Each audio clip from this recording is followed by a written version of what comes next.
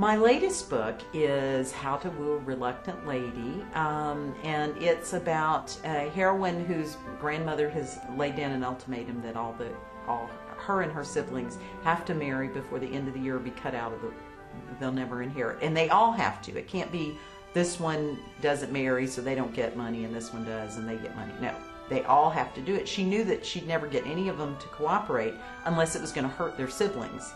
So that's why she set it up that way. And so the heroine has decided she's going to pick the worst rogue to date, and then Gran will go, well, yeah, then she has to marry that guy, and I don't know if that's, and then she'll balk.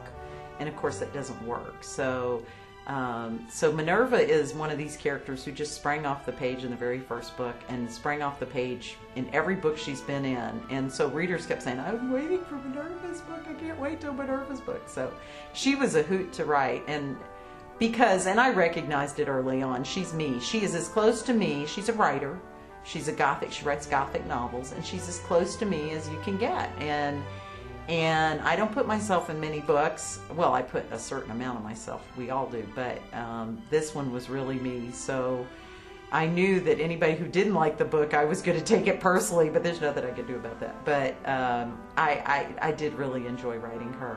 And then her brother's book comes out at the end of November. They're actually going to do Gabe and Celia are the final two siblings, and Gabe's book comes out towards the end of November, and Celia's book comes out towards the end of January. They wanted to do a back-to-back. It's not a month apart like most back-to-backs. It's 2 months apart. But because it's the final, there's also throughout the series there's the theme of their parents' deaths and what happened, how their parents died. That is resolved in the last book. So I wanted the last two where a lot of the clues come in to be together. So I enjoy the internet a lot because it allows me to interact with readers. And I have a website.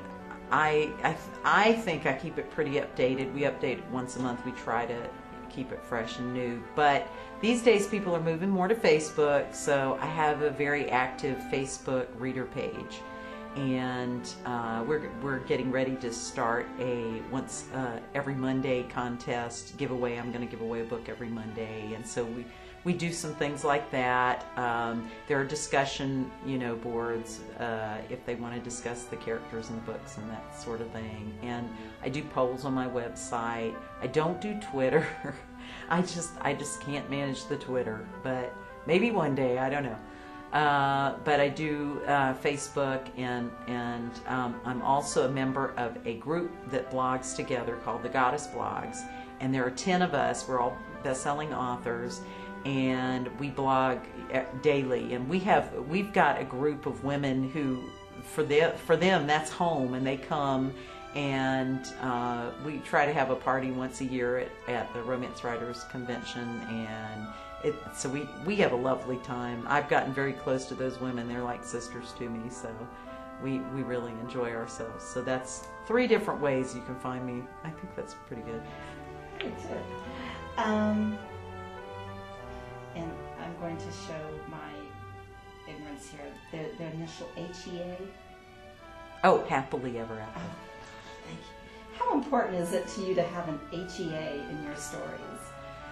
I think every romance novel needs a happily ever after, which is they sometimes call HEA, because we're writing comedy almost in the Aristotelian sense, which is order restored, order taken apart, and it might have a tragic theme, or it might have but at the end of the comedy, everyone is matched up with their person, and order is restored in society, and it's a happy ending.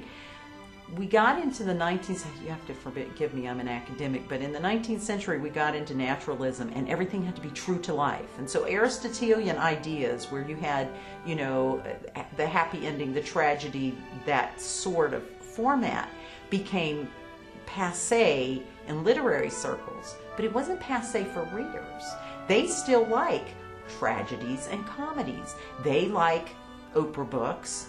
and where it ends, and and the literary readers will say, oh, it's got to be like real life. Well, if you're reading for entertainment, I think you read either for catharsis, which is the tragedy, or you read for that joy that comes out of the comedy. And I personally believe that romance novels are, in this Aristotelian sense, comedy. They can be dark, they can have dark elements, but they have a happy ending because they give you that order restored feeling. I think that's a basic in human need. We need that kind of story, and I get very angry when people who are academics start talking about, well, it's because it's got a formula. It's like, yeah, like Aristotle had a formula. As far as I know, they're still teaching Aristotle.